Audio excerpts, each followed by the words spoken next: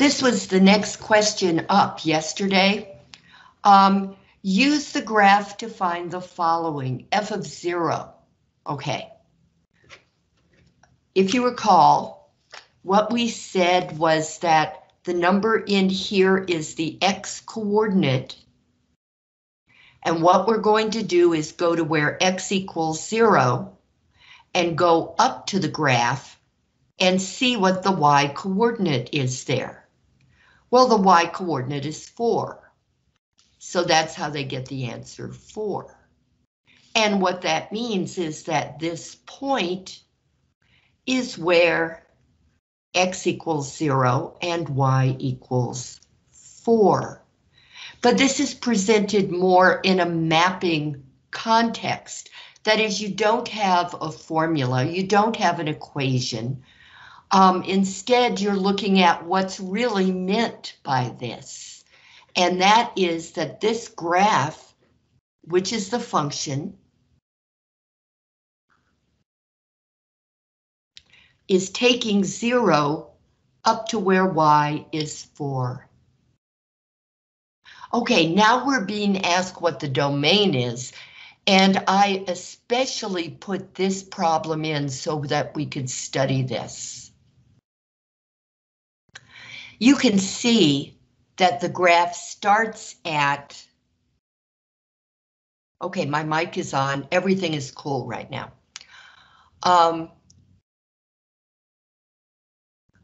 You can see that this is asking for domain. Domain is on the x-axis. So on the x-axis, the part of the x-axis that goes with the graph starts at -3 and goes all the way to +3. But there are open holes at the end. That means the end points are not really there, okay?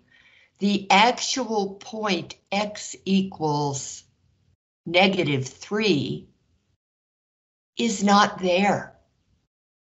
So x doesn't equal -3. And x doesn't equal +3. As strange as it seems, even though x doesn't equal -3 and x doesn't equal +3, x does equal and match up with all of the points on the graph between that point and that point.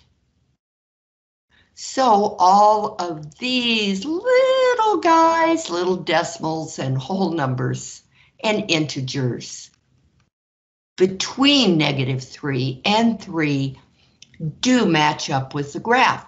It's just not x equals -3 and x equals 3.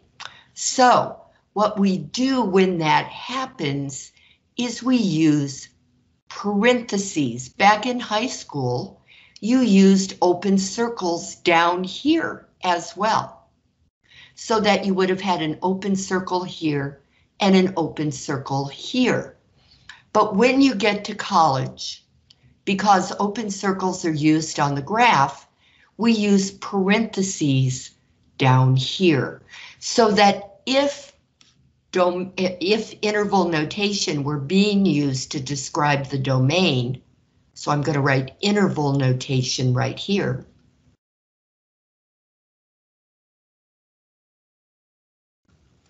Notation just means a way of writing.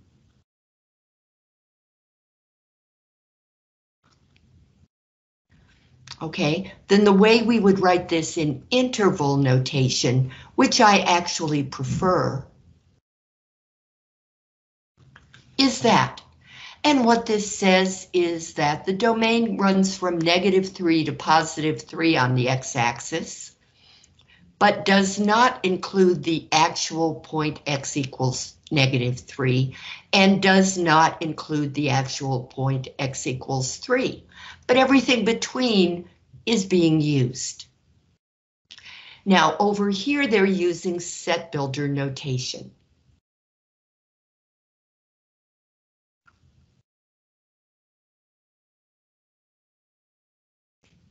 don't have time to write notation, so I don't have room, rather, or time. So I'm just going to put NOT period, set builder notation. And what this does is it says this, but in its own way. For instance, it uses the letter X, which means we're talking about the domain. We're talking about the X numbers that can be used. And then a bar. And what this really says is all real numbers such that this rule is being followed.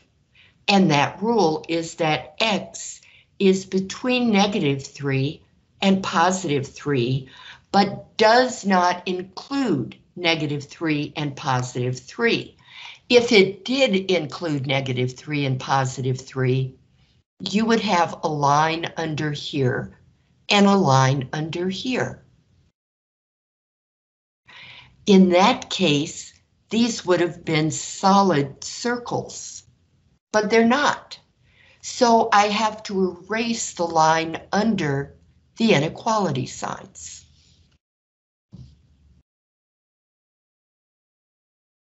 Now let's go on to what are the X values such that f of X equals 4? F of X is just Y, so think if, yeah, okay. If Y equals 4, what is X? Well, I think we've been here before. If Y equals 4, come down to the X-axis, X is 0 there. So X equals 0 is the answer. Now, we have to discuss the range. This is the lowest point.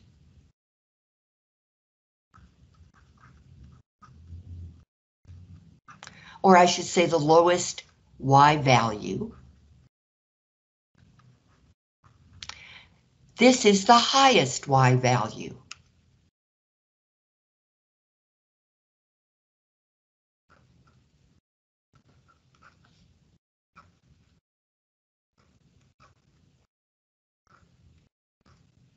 Range goes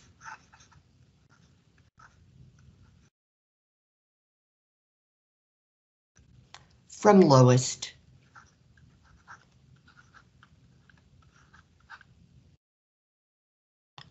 to highest.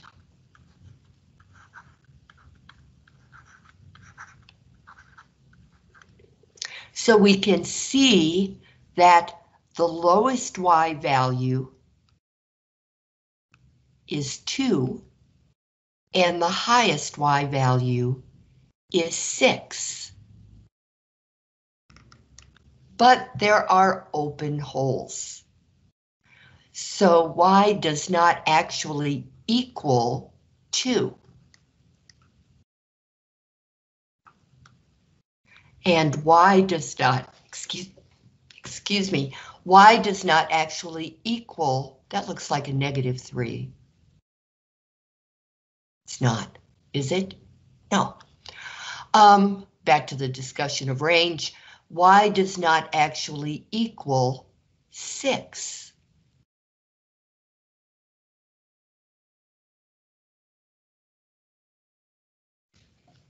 However, every little bitty fraction and whole number on the Y-axis between 2 and 6 does match up with the graph.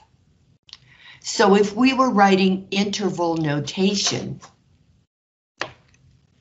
we would say, okay, this range starts at 2, but does not equal 2, and goes all the way to 6, but does not equal 6.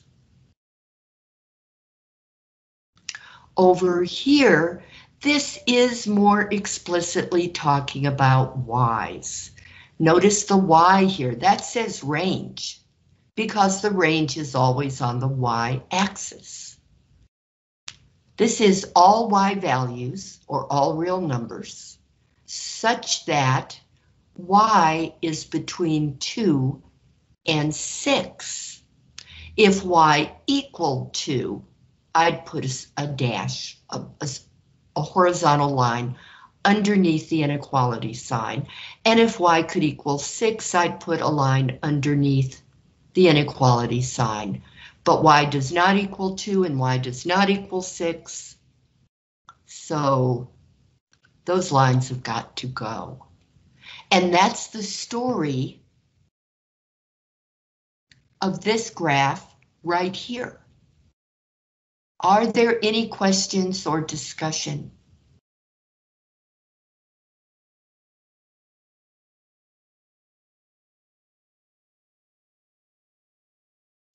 Not for me. Okay. Okay. Then we're going to find the domain of this. This is not a polynomial. Doggone it.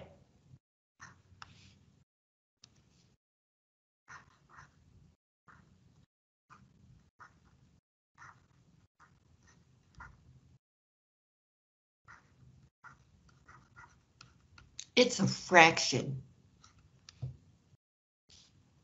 It's called a rational function. The word rational in math means fraction.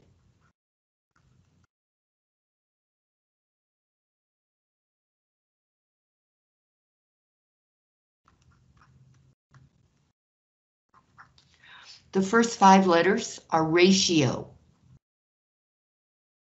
A ratio is a fraction. So that's where the word comes from. There's one big rule for all fractions. It doesn't matter what number system they're in. All fractions.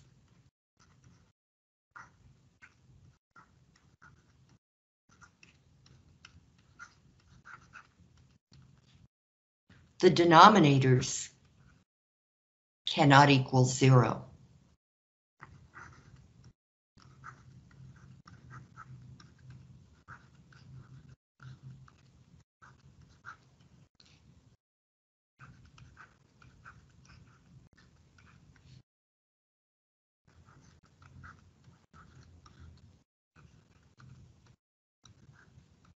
For anybody who's ever had chemistry, you studied Boyle's law.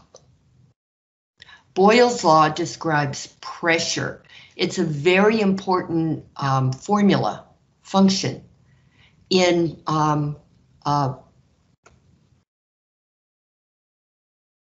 steam turbines, in nuclear plants, in coal-fired plants.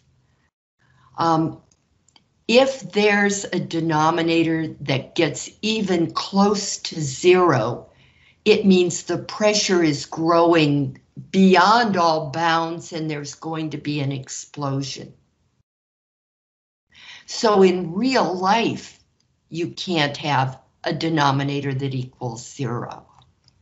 So this little guy right here, 2 over 5 minus 4x, had better not have a 0 on the bottom. That means 5 minus 4x cannot equal 0. Now let's solve this like we would a regular equation. 5 minus 4x equals 0. You solve it the same way. I'm going to add 4x to both sides of the equation.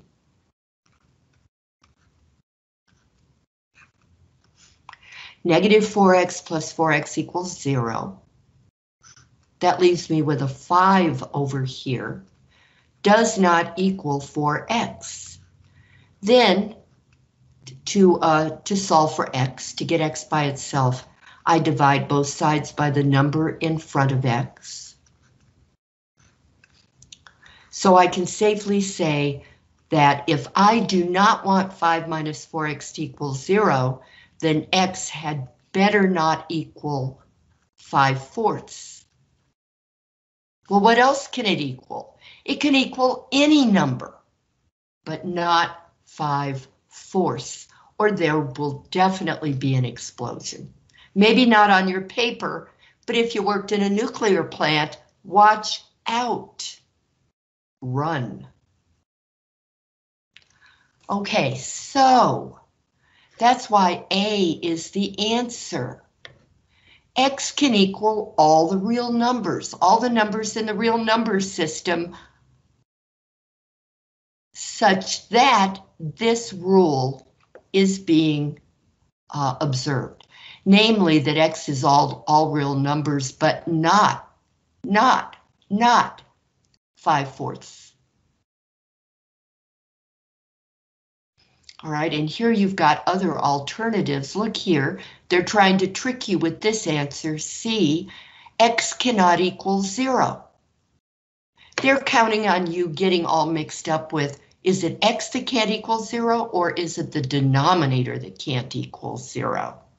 Well, there is no problem with X equaling 0 here. If X equals 0, you'll have 5 minus 4, 4 times 0. 4 times 0 is 0. You'll have 5 minus 0, and that's 5. There is no problem in the world with the number 2/5. So remember, it's the whole denominator that you have to guard against equaling 0. And that's a big deal. Now, real fast, before we go on, I want to show you what the interval notation would look like. Okay, if this is the x-axis, one of my better x-axes, it consists of all the real numbers from -infinity to +infinity in order. That's why we use the number line. Well, somewhere on here is the number 5/4. That number has to be gotten rid of.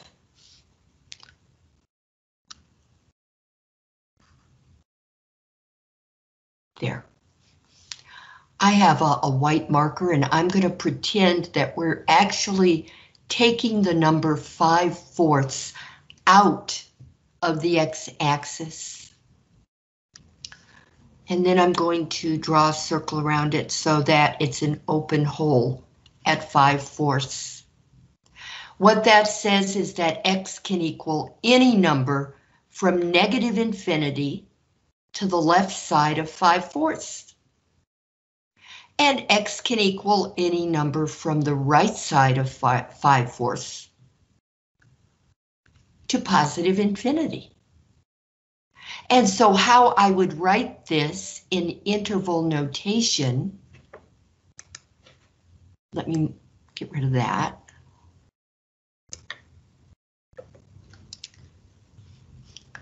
How I would write this in interval notation would be to write these two intervals. Woo. -infinity, you always put a parenthesis around -infinity, and you always put a parenthesis around +infinity, because exactly what number is infinity?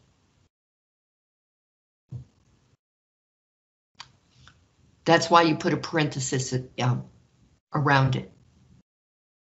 All right, to 5/4. Now, I can't put a bracket around 5/4 because that would mean X can equal 5/4. So instead, I'll put a parenthesis and then a U. U means union. The other side of 5/4. All the way to +infinity. So this is the interval notation for this answer, which is in set builder notation. This is set builder. This is interval.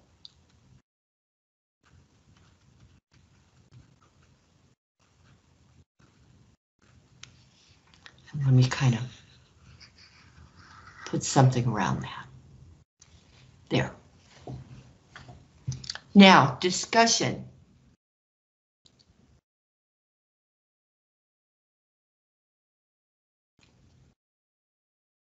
Okay, we go on. New topic. Applications of linear functions. An application is a word problem. It talks about how all the stuff you've been learning so far applies to real life. It applies to real life a lot. Okay, I'm going to make this a little larger. Nope, can't because it runs off the edge. Okay. I wonder, no, that scrolls in. All right, so this is what it says. A function A of S given by A of S equals 0.335 times S plus 49 can be used to estimate the average age of employees of a company in the years 1981 to 2009. Let A of S be the average age of an employee and S be the number of years since 1981.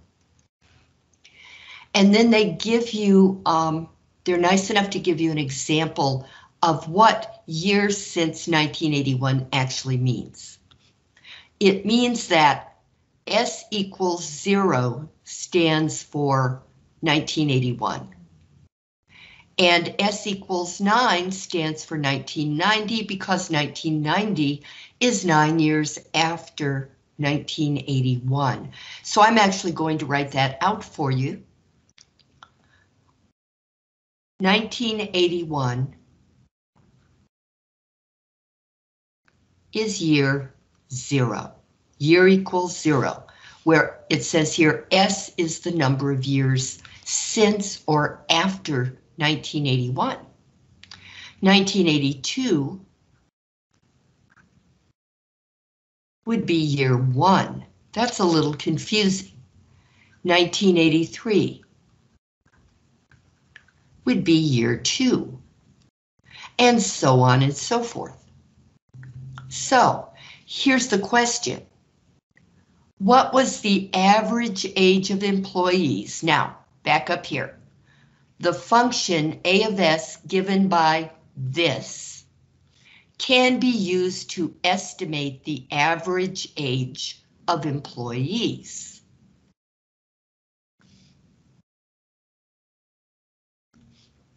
So that means, what was A of S?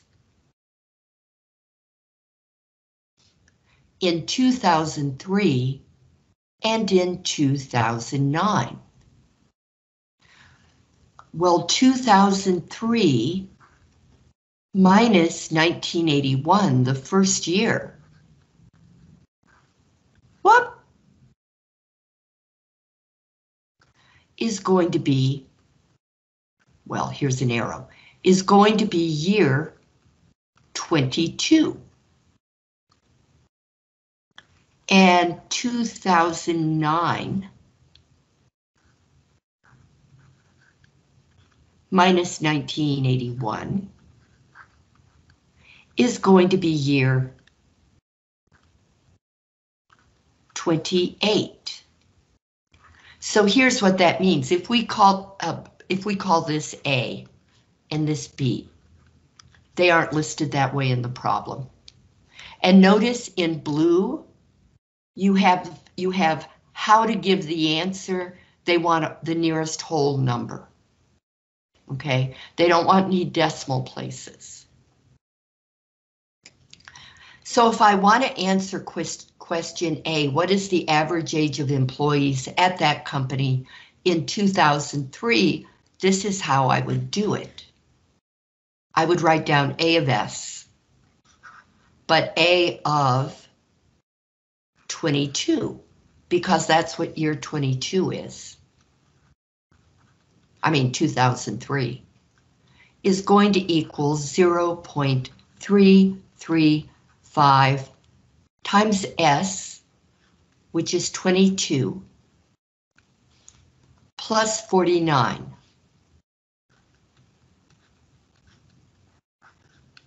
And B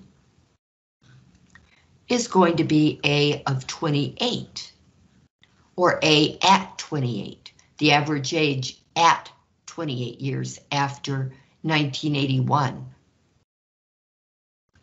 0.335 times 28 plus 49.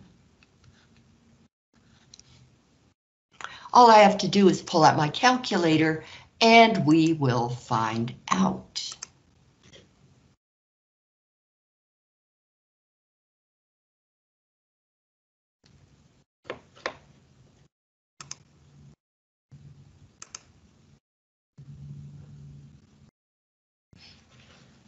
Okay, here I go. 0.335 times 22 plus 49. Enter. That gives me 56.37. 56.37. Of course, they already said they don't want decimals, but my answer on the calculator is 56.37. If they only want the whole number part, that means I look over here at the first decimal place to the right of the whole number part, and I say, is that big enough to turn 6 to a 7? And it's not. So my answer for the answer box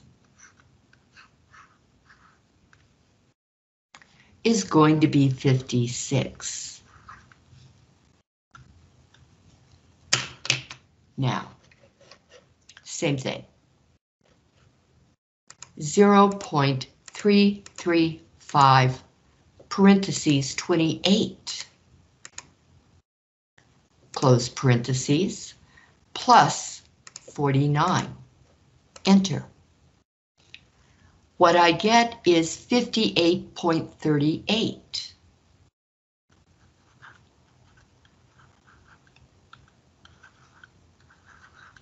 But there's a 3 again. So my answer in the answer box is going to be the nearest whole number age, which actually makes sense since you're dealing with ages. 58. And that's how you do this problem. You have to pay really close attention to the way they word what each part of the formula equals. Like they say, A of S can be used to estimate the average age of employees. So when they ask here in the question, the average age of employees, you know you're going to be using A of S, not S. You're not solving for S.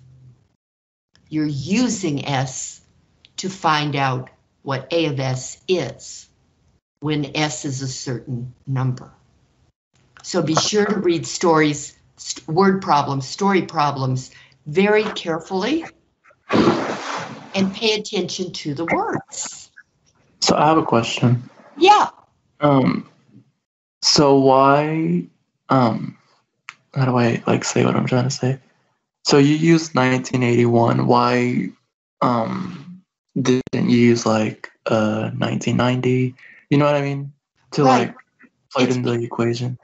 It's because of the way the story problem is worded. Okay, what they did is they started in 1981. So they said S equals 0 is the first year. All that means is if this were a real if this happened in real life, all that means is that their accountant started looking in 1981.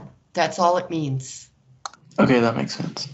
Good, good. Thank you. More questions?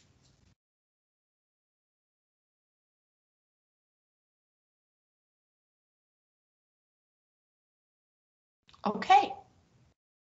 In other problems, you'll see other years used for year 0.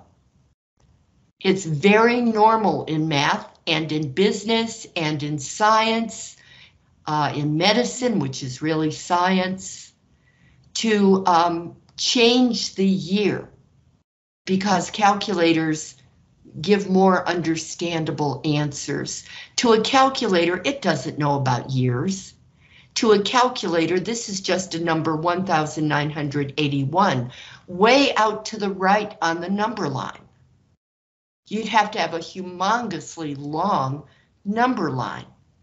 It's much better to deal with numbers like 0, 1, 2, 3, 4, 5, 6, 22, 28, easier numbers like that. And so they do it, which means we do it. Okay, anybody go diving? You deal with this if you do. I don't go diving. Nah. The function P of D right here, P of D, is 1 plus D over 33. And what that does is it gives the pressure measured in atmospheres at a depth D in the sea where D is in feet. Now, what does this say? You have to think about it. So what I do is I draw some water. I wanted it to be blue, but oh well. The sea is rough today. And how far down you go is D. And the surface of the water is P, the pressure equals 0. Well, no, it's not. It's 1, actually, strange as that seems. There's George. Say hello, George. There we go. Hello. Okay. So let's erase this, because what I said was not true.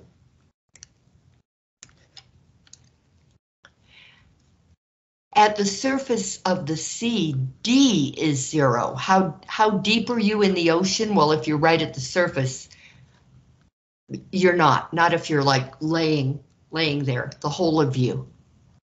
Okay, but if you start swimming down into the ocean, D can equal 1, D can equal 2, D can equal 3. D is going to be however many feet you are below the ocean. Now the pressure is calculated by doing this. And you fill in D for however deep you are below the ocean. That's how much pressure you've got on you. So what they're asking is, find the pressure at 200 feet. So you're at 200 feet. D equals 200 feet. So let's scroll up. The pressure there at 200 feet is going to be 1 plus 200 over 33. Now, how do they want us to answer like that?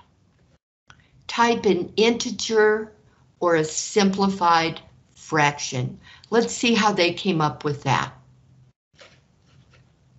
Calculator! Watch what I do. 1 plus 200 divided by 33. Enter. So what I get is a really long run-on decimal, 7.06060606, going on forever.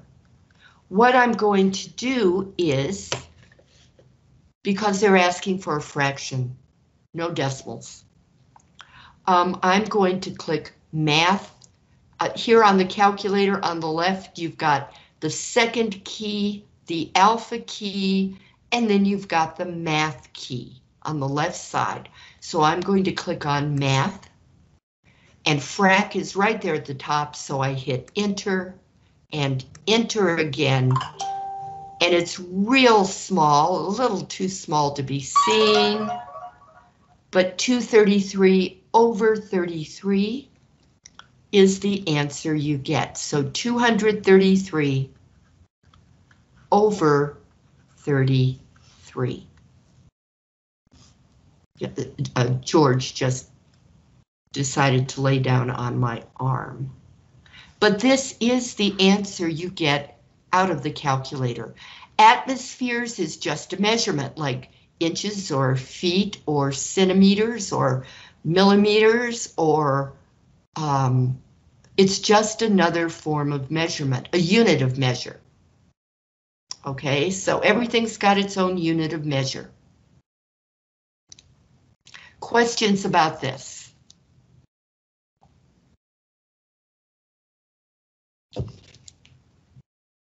Okay. One more word problem. This function right here. Let's see if I can make that bigger. Yeah, all right. The function W of D equals 0.122 times D approximates the amount in centimeters of water that results from D centimeters of snow melting. All right, let's talk about what that means.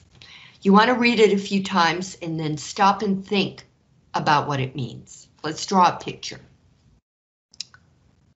Suppose you have snow, which we did here. We had a good bit of snow. Okay, well, what this is saying is this gives the amount of water when this melts. Water. Okay, because it's going to melt someday. This is the amount of water that results from D centimeters of snow. So we're going to assume there are D centimeters, where D is a number. And this is how much water it's going to melt into, W of D, which is the same thing as Y. This is the same thing as Y equals 0.112 times D. That's all it is. Where Y represents the amount of water you get here if you've got D centimeters of snow, it's eventually going to melt. Okay, so they give us 17 centimeters of snow, 47 centimeters of snow, and 68 centimeters of snow.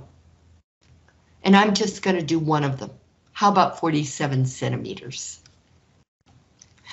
So we're going to say that there are 47 centimeters. So D equals 47 centimeters of snow.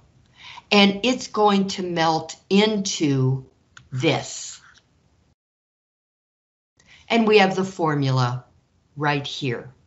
So all I have to do on my calculator is say 0.122 times 47. Or you could put 47 in parentheses, same thing. And I got a different answer. Why? Find the amount of water that results from snow melting from depths of 47 centimeters. 0.122 times D. Okay. I said 0.122 times D for 47 centimeters. Let's try 17. 0.122 times 17.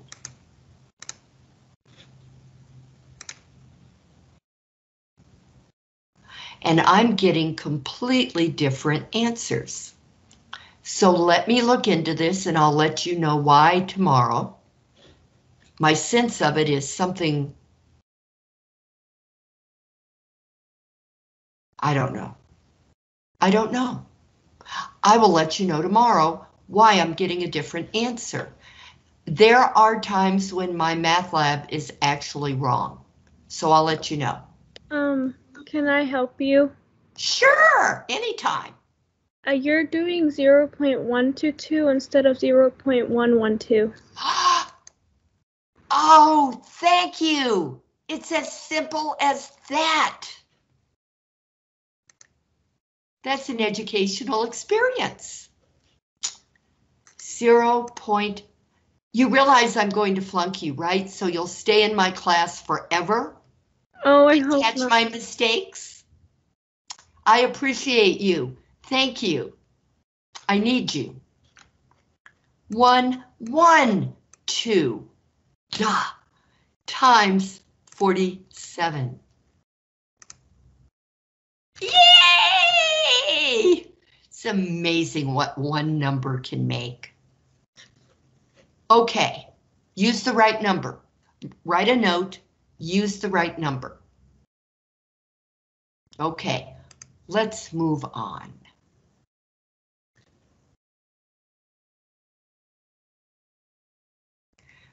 We're going to start coming up with the equations of lines. We need lines so we can predict the future.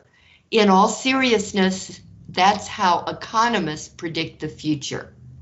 They take a whole bunch of different measurements of the economy, they throw them into a computer, they get a function, and then they use that function to say, well, if all of this has been true so far, then I bet we can predict next year's numbers based on the previous year's numbers. That's why economists are wrong a lot of the time. It's also why they're right a lot of the time. So we're going to do this with easier numbers and then build up to harder numbers. Okay, I'm going to show you how to do this the way your book does. However, know that you can also do this with y equals mx plus b. However, we're going to use something called the point slope formula. Maybe we'll do both. And what the point slope formula is, maybe this will look familiar to you.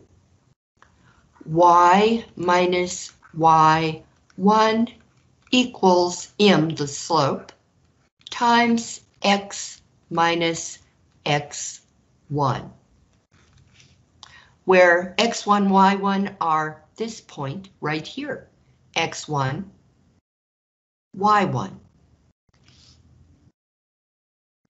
And this formula was built just for circumstances like this. If you know the slope of a line and you know a point on the line, you can find the whole formula for the line. And now let's read the instructions of how we're supposed to answer. Simplify your answer, type your answer in slope-intercept form. That's what this is. Slope-intercept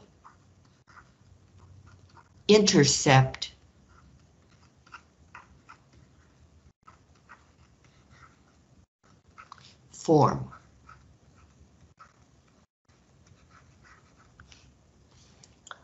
Okay, type your answer in slope-intercept form. Use integers or fractions for any numbers in the expression. Okay, so no decimals. So we've got 9 and 96. Let me make more room here. All right, m is 9, not 96, 9 and 6. M is 9, and the x1 is 9. Y1 is 6. Let me double check. Okay. So here we go. Y minus Y1 equals M times X minus X1. So Y minus 6 equals 9 times X minus 9. First thing I'm going to do is distribute, get rid of the parentheses. 9 times X and 9 times minus 9. So Y minus 6 equals 9. X minus 9 times 9, which is 81. Then I add 6 to both sides. Negative 6 plus 6 is 0.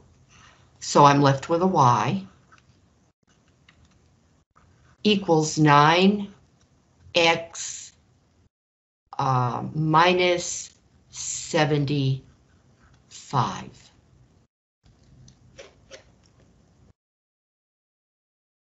So that's what I would write in the answer box. Y equals 9X minus 75.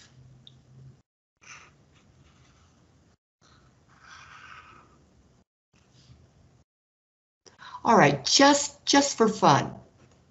Let's suppose you don't remember this. Of course you will. You'll memorize it, but just in case you don't, everybody knows this. I mean, you should by now know this by heart. So Y equals, well, stop it. We know our X, we know our X, we know our Y, we know our slope. So Y, which is 6, Y, which is 6, equals 9, X is 9. 9 times 9.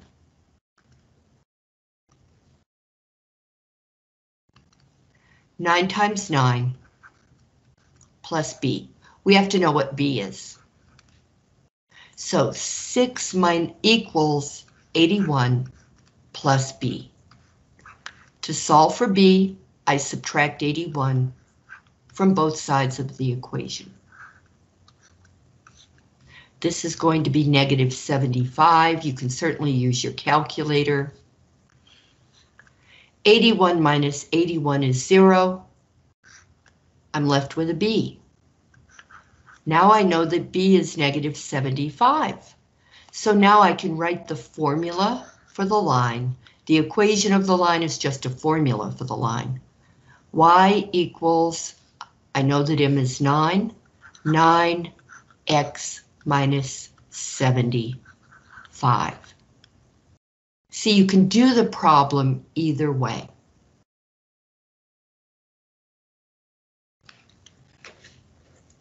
Keep that in mind. Let's do another one. This one is a little more complicated because you've got a negative slope. It's not that hard. Good grief. Yeah, all right, so let's not jump. Y minus Y1 equals M times X minus X1. Where? This is M. This is X1. This is Y1. So, Y minus Y1 equals negative 2 times X minus 6. I'm going to distribute the negative 2. That'll give me negative 2x. Now beware, negative times negative is positive. This is going to be plus 12. And we've got y minus 9 over here. Now, I could have made that smaller and keep everything on the same line. Plus 9. Plus 9.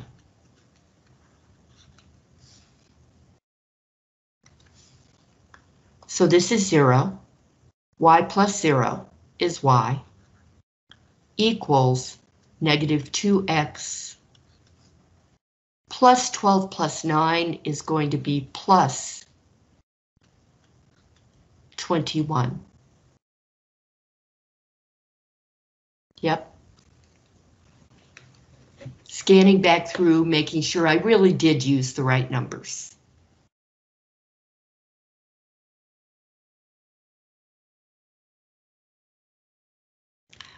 Just shout on out if you've got a question.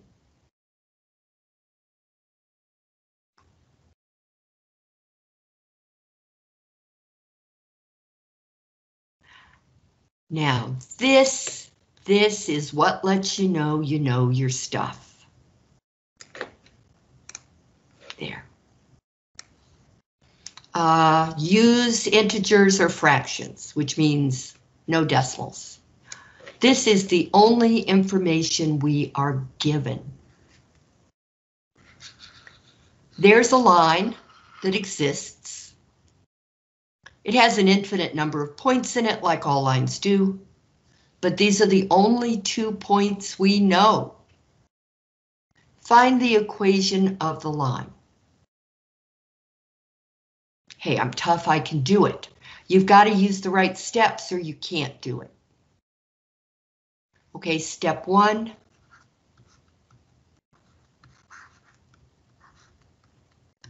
Find slope. Always find the slope first. Find slope, find slope, find slope. Step 2.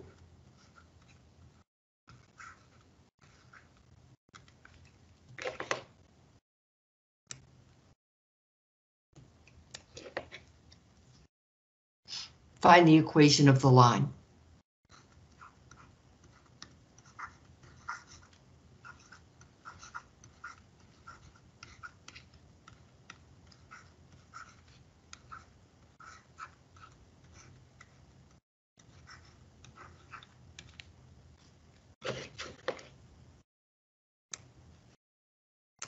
Okay, well, we're going to do step 1.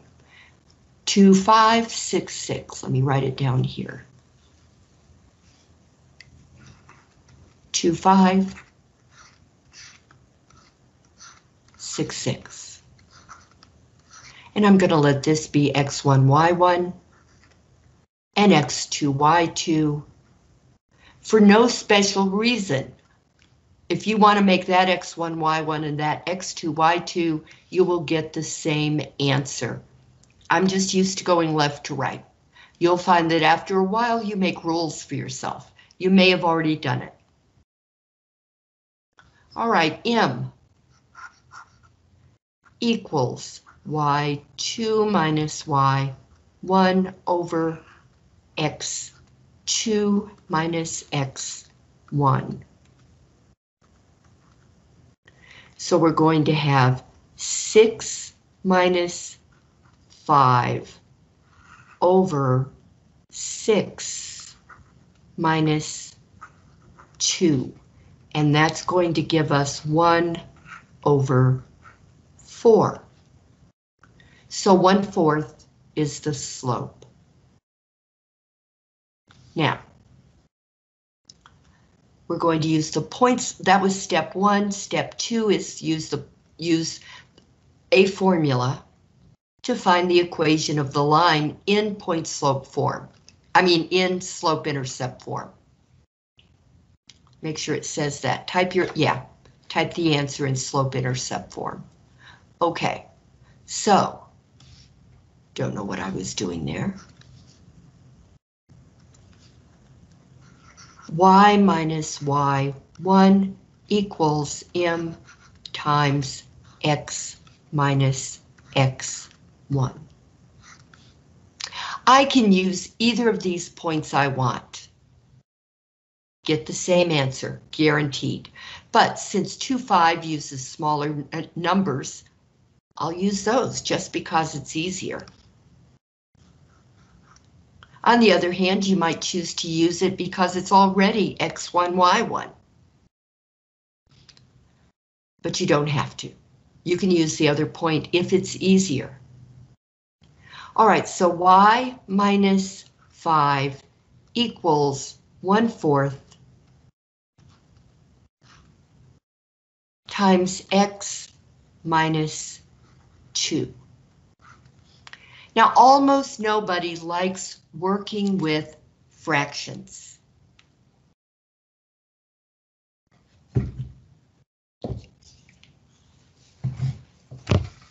There's a way to make the fractions go away. Put parentheses around the y minus 5. Move this over a little bit. 1/4 times x minus 2. And what I'm going to do is this.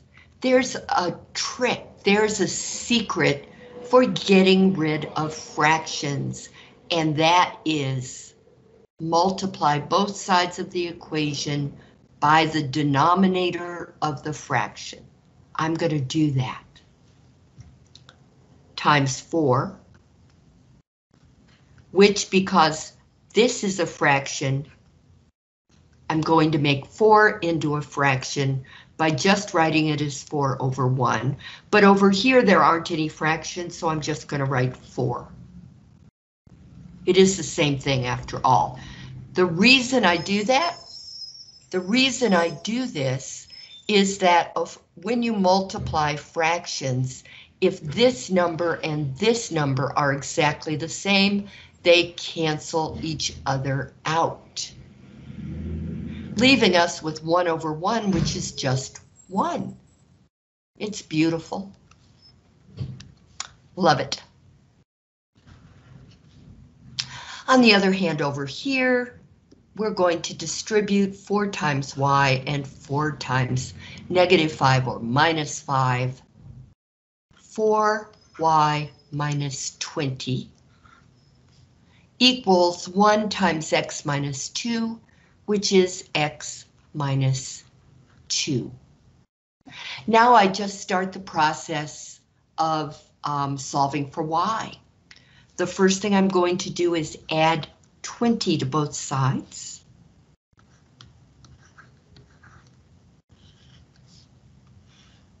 -20 plus 20 is 0. So I'm left with 4y on the left. And over here, x, I've got a minus 2 and a plus 20. That will give me a plus 18. Now, all I have to do is divide by 4, but I'm dealing with a line here. So remember, there's an invisible 1 in front of x, and I'm going to make it visible through my superpower. Making 1s visible. Everybody's got to have a superpower. That's mine. I wish I could go poof, the dishes are washed. All right, divide both sides of the equation by 4 in this way.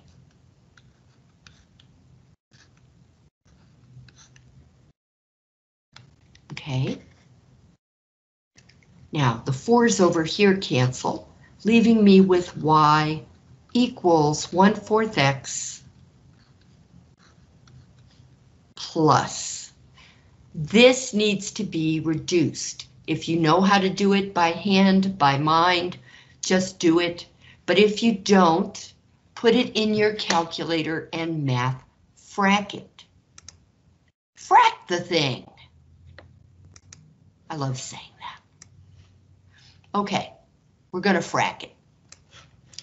18 divided by 4, math frac, enter, is 9/2. You could also get that same answer by dividing 18 by 2 and 4 by 2. Has to be the same number, of course. 9/2. And this is what you put in the answer box. Let's see if it would be easier with y equals mx plus b.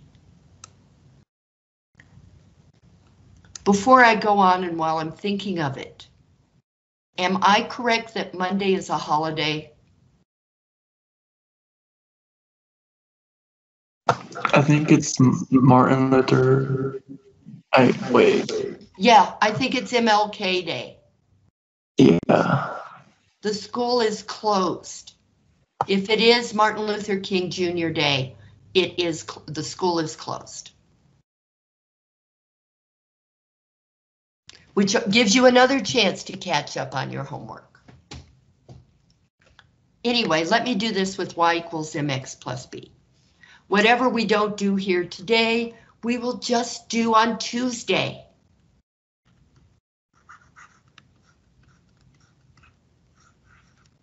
Okay, so this is 1/4.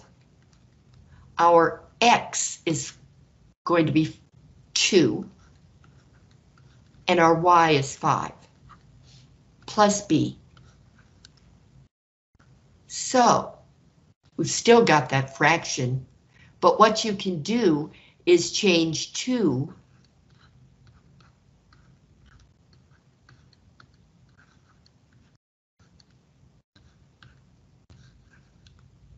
Notice here that 2 goes into 2 one time, 2 goes into 4 2 times, which will give you 5 equals 1/2 plus b. Subtract 1/2 from both sides.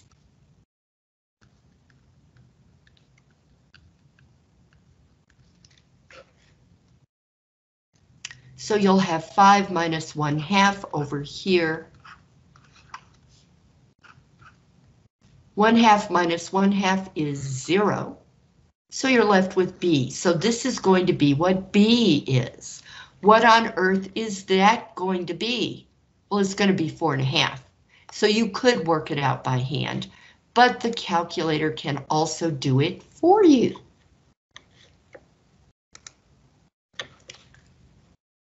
Five minus 1/2. 4.5, duh. Excuse me, I should have math fracked it. Math, frac, enter. 9/2. So, in that way you learn that b is 9/2.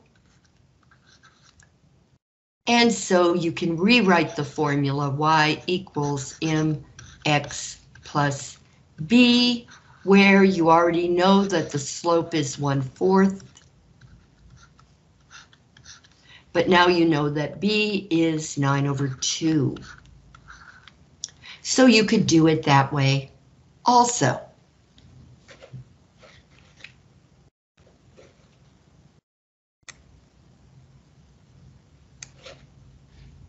Okay, this may be the last one we do today. There's another one, but we can wait. Yeah, we can wait. Wait till Tuesday. But let us do this. This is more difficult. We're going to use the same steps. Step 1, find the slope. Step 2, find the equation of the line. But you're going to be subtracting negatives, so you have to be very, very careful.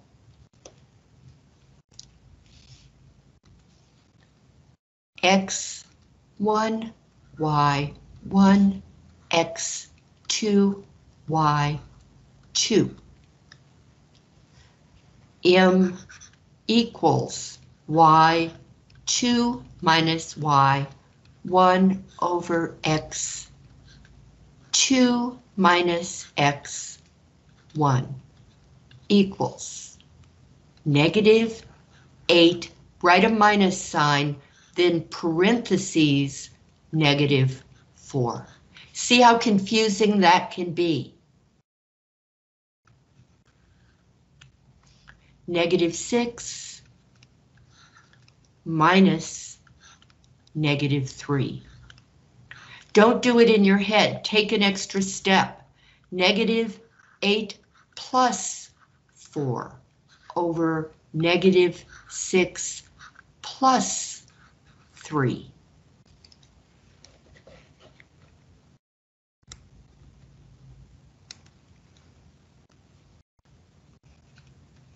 That's going to be -4 over -3.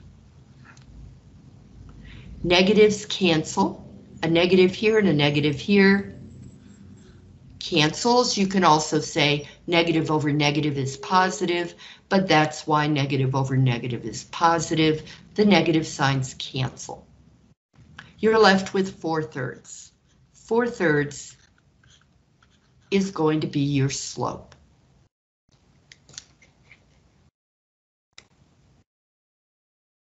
Now I'm going to use the point slope formula because I honestly think it's easier, because you have a way to get rid of fractions that way. Y minus y1 equals m times x minus x1. Now it does seem to me that -3 and -4 are smaller, which makes them easier. So I'm going to do that.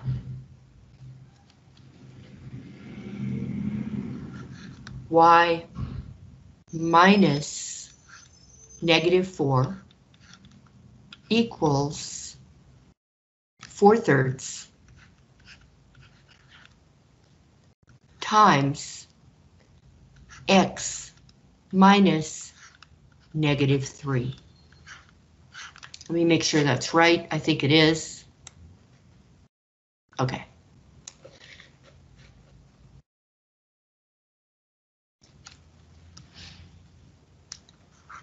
Y plus 4 equals 4/3 times x plus 3.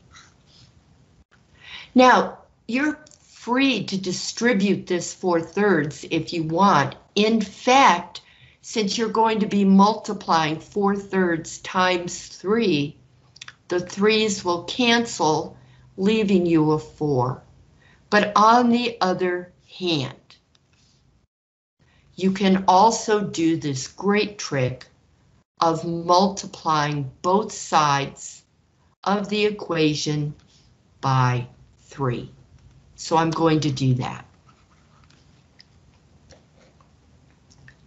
Now what that's going to do is this is going to give me 3 times y plus 4 equals 3 over 1 times 4 over 3 times x plus 3. Where the 3's cancel, leaving me with 4 over 1, which is 4.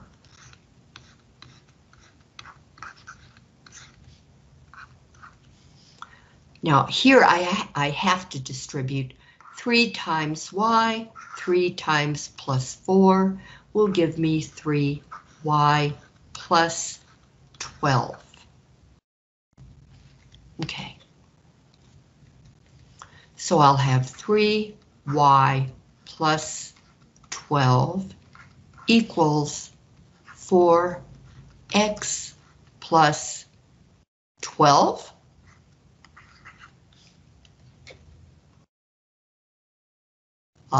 Yeah. Okay, fine. So, gosh, look what happens when I subtract 12 from both sides.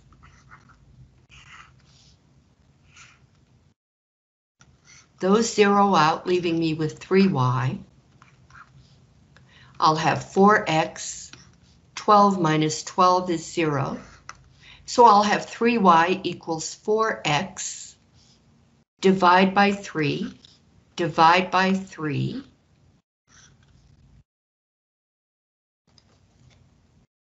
Let me just do this. So our answer is going to be y equals 4/3